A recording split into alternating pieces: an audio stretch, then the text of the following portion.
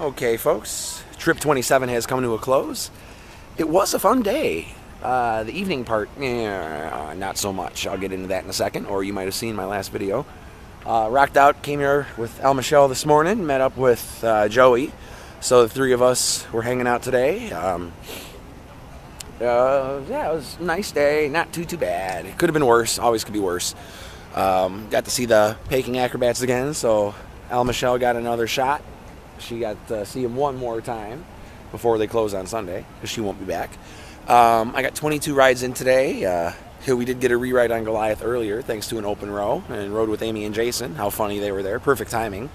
Later on, met up with Johnny, hit up X-Flight, got a ride with him there. And we were going to meet up for the Superman Pop Chips ERT at the end of the night, but I don't know, he was off, I think, on like X-Flight and Goliath, and he got there a little later after us.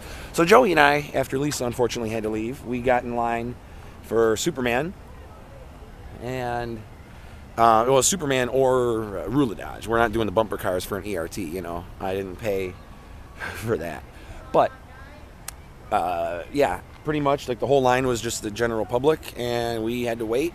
You know, through the line, it was almost a straight shot. So by the time it was time for anybody with the wristband, the event was over. We all got our ride. They didn't even look for wristbands. We got our ride, and then it was poof, see ya, sayonara.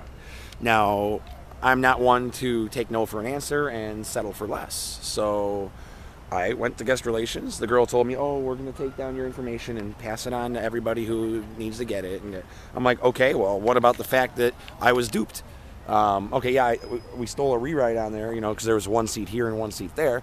So we did get two technically, but still, the whole point is by the time the event was over, after that one ride, we wouldn't have been able to go back and get on. So it was absolutely pointless.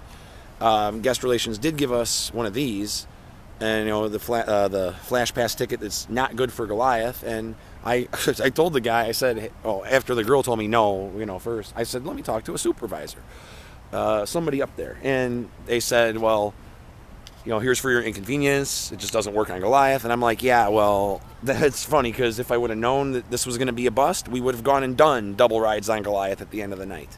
So I'm still waiting for my 200th ride. I'll get that next time.